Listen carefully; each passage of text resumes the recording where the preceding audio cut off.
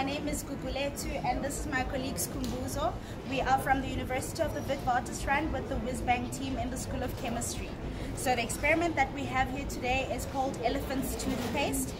In this container we have 30 ml of hydrogen peroxide with the chemical formula H2O2, as you can see in this molecule here.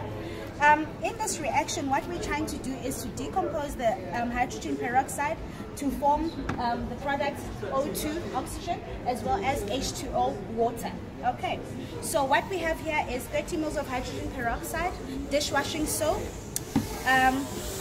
Since we're dealing with Sasol, we're going to give it a blue color using blue food coloring. Okay, so we add our food coloring and we swirl it to make the solution homogeneous.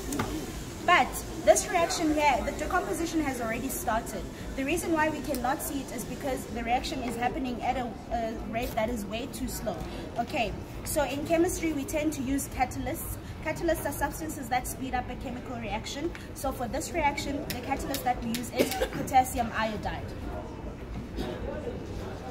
So we add our potassium iodide using a syringe. This is a 5 milliliter syringe. Okay, so we shoot it directly into the center of the container and we wait for the reaction to occur. Oh wow. Nice. Oh, wow. Is that foam? Yes, it's foam. Okay, so upon the decomposition, the steam that you see is nothing other than water. So it's not harmful. The bubbles are the ones that then trap that the steam to produce your water molecules. And then what happens if you touch the bottle, it feels a little bit hot. This is because this decomposition is actually an exothermic reaction. These are reactions that actually give off heat upon occurrence. So this was the elephant's toothpaste. That's fantastic. Thank you so much to Wits University. Yes. And #SasolTechnoX. Wow.